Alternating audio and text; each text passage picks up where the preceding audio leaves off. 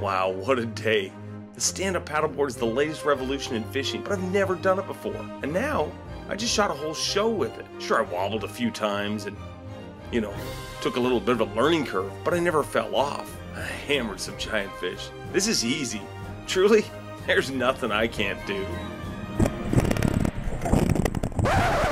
This is easy. Truly, there's nothing I can't do.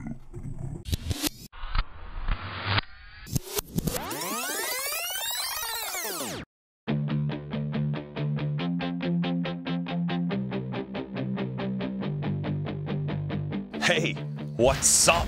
Well, that's exactly what I'm going to show you today. What is sup?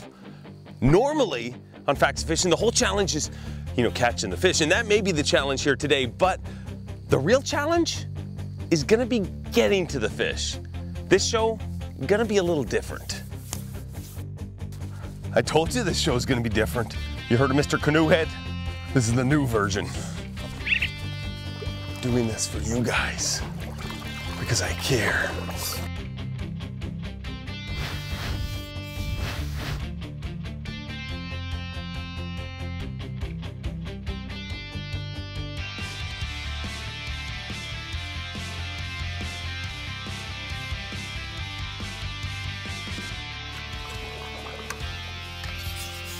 Man, does not get much sexier than this.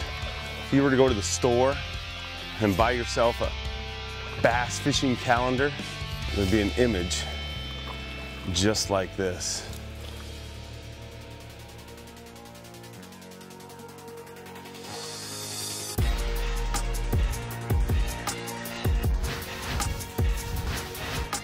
That would be a good spot to live if I were a bass. Right there. Eat it. I may have to work the edge till later on, till the sun gets higher. Probably a few in here, but this is probably, this is my moment. And what I mean by that is like growing up, and I think everybody has it, no matter what your favorite fish to fish for is, there's a moment in your life where you're like, whoa, I like this. And I remember as a kid just throwing a topwater around lily pads, and I still remember the blow up. It was this kind of fishing that made me say, I need to do this. I need to do this more.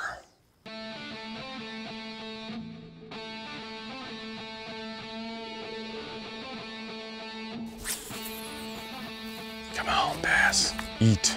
Scare me off my paddleboard. Crazy thing when you're fishing a little back lake like this.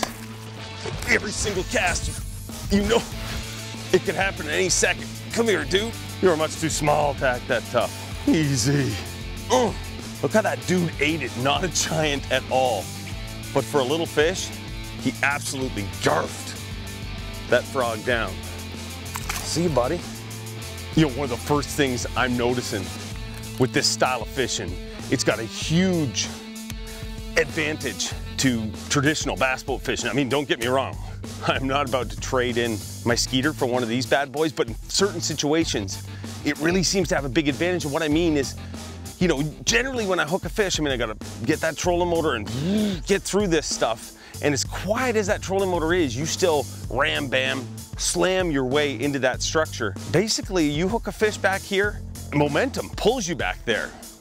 Between you pulling and the fish pulling, you get right back to that area. And the big advantage of that is, generally if I've, banged my way back here with the trolling motor, I've spooked all these fish. It's game over. There's no more fish.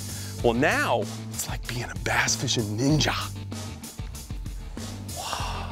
I can Karate Kid the bass. I'm not afraid to, what was that move?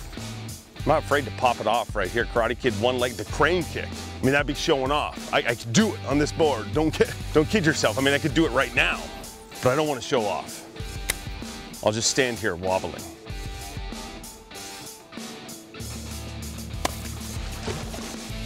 Oh, gotcha. Good one, too. Good one. Come here. Oh, come here, dude. That's a good one right there. Oh, stay on, dude. Oh, that's the kind I came out here on the surfboard, fishing for it. And I'd like to stay on the surfboard and catch him. Look at that dude right there. Munch that frog. That right there is a frog eating machine. I like it. Look at the yap on that dude.